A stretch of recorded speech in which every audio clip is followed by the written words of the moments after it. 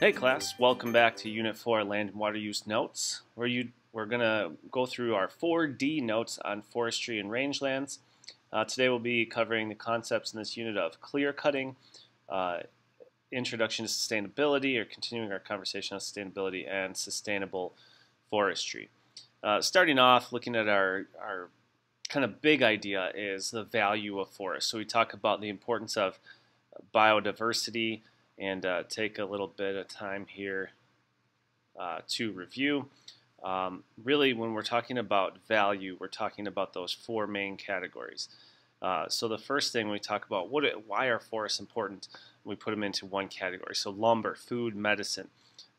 This is our provisional value. So we talked about this in Unit 2.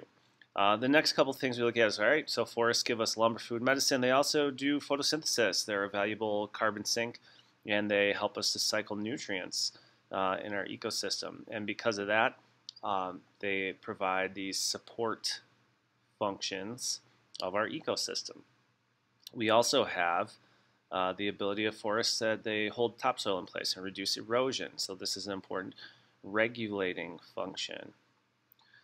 And then the last one, recreation. We like to go hiking and spend time out in the woods, hunting, whatever it might be. This is a cultural value.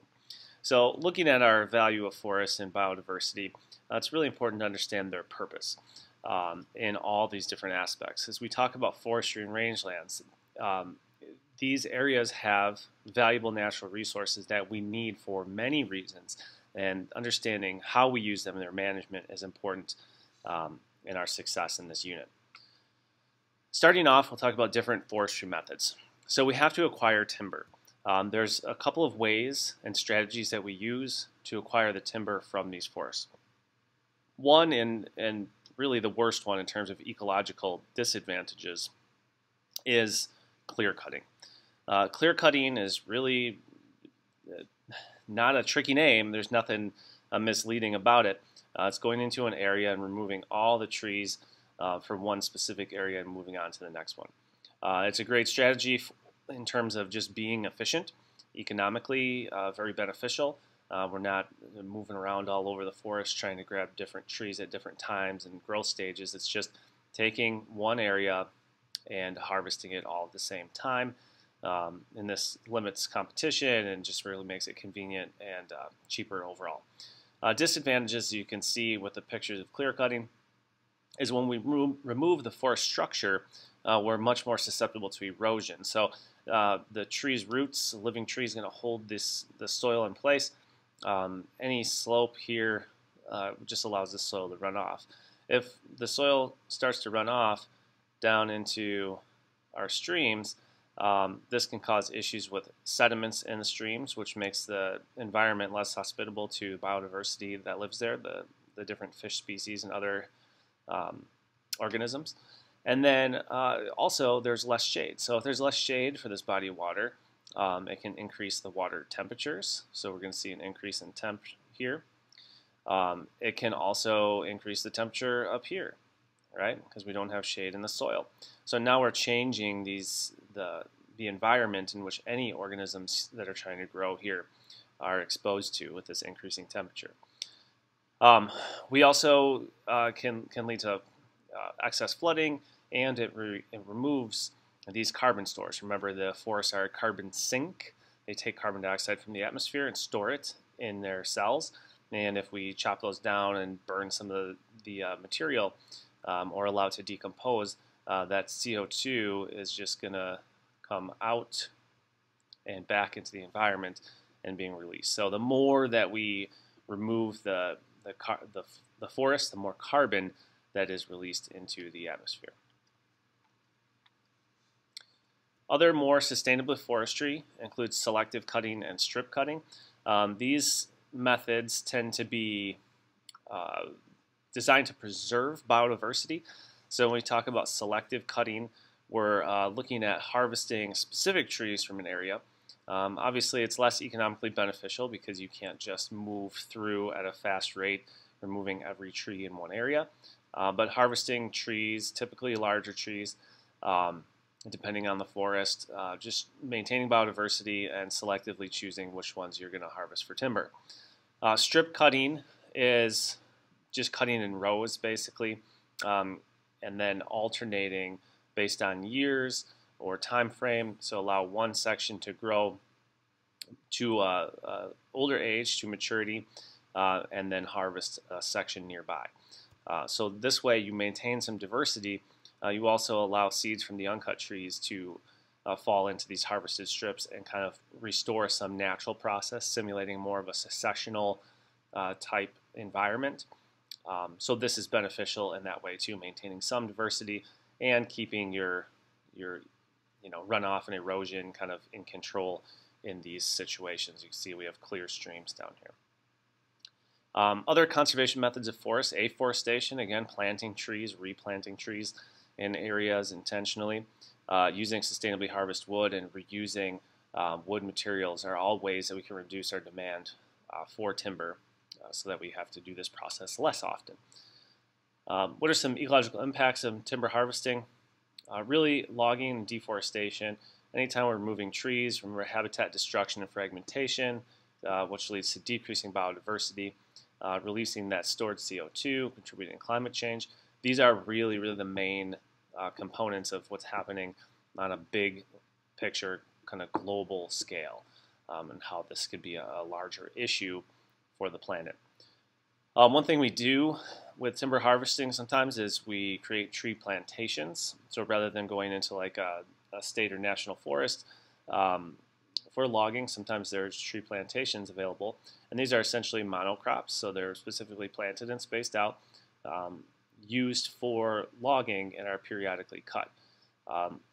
The downside to this is that this ecological succession is really kind of stopped in a way, that these forests never reached full climax communities.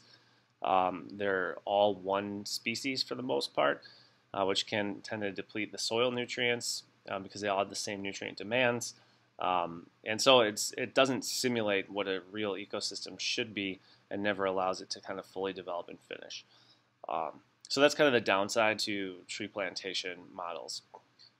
Sustainable harvesting is something else to talk about, and we've already kind of addressed this with fishing, but looking at the annual growth rate and sustainable yield, right? So we want to harvest at a high growth rate, which tends to be about half of carrying capacity. Remember, we don't want to harvest at carrying capacity because we would be harvesting all the trees at their slowest growth rates. So we need to be aware of how fast they grow and harvest at maximum sustainable yield, or MSY. So to estimate that is 1/2 our carrying capacity. So if carrying capacity is here, I divide that in two. Say, all right, that's when my organisms, in this case the trees, are growing at their fastest rate. So we see that kind of exponential growth start to occur at this point, and that's where we want to continue to harvest. So it's important to understand at what population size we need to maintain to allow the goal of harvesting at our MSY.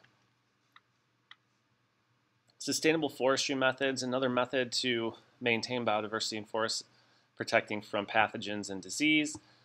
Use the IPM strategies we've discussed earlier, and utilize selective cutting methods. Tends to be the best for maintaining biodiversity. Protecting from frequent wildfires is another one. So a strategy of prescribed burns is frequently utilized.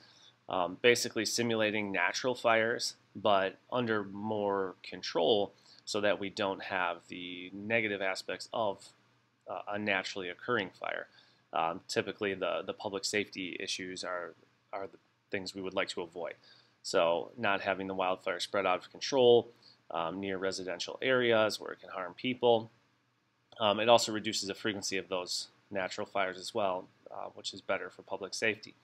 And then, fires are an important part of forests. They help to cycle nutrients throughout the ecosystem and return nutrients back to the soil. So it is important to have these fires, but understanding their purpose and how to best control them so that we kind of simulate a good win-win situation for the forest and for people. Another use of land is rangelands. When we look at this map down here, the Bureau of Land Management really covers a lot of this area and these other federal lands, which are all, for the most part, rangelands.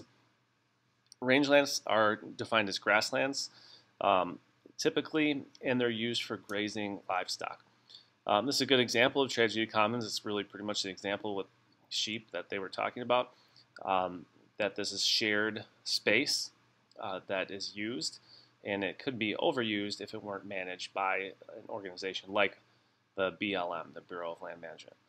Ultimately, this is the largest land use category for agriculture, more so than growing crops in terms of total amount of land space. So the federal government or Bureau of Land Management deals with managing our raised lands. Methods for sustainability here: rotational grazing, preventing desertification, and reducing soil erosion. Because ultimately, if it weren't managed, we would get severe overgrazing, like you can see on the left here, compared to the right on this fence line. Overgrazing, and then in the forest, if we get deforestation, and these two combined together, we can lead to desertification, which is essentially depleting the soil of all its essential nutrients and fertility, so that really it becomes dead, essentially. So desertification we'd like to avoid, so managing overgrazing and deforestation are key.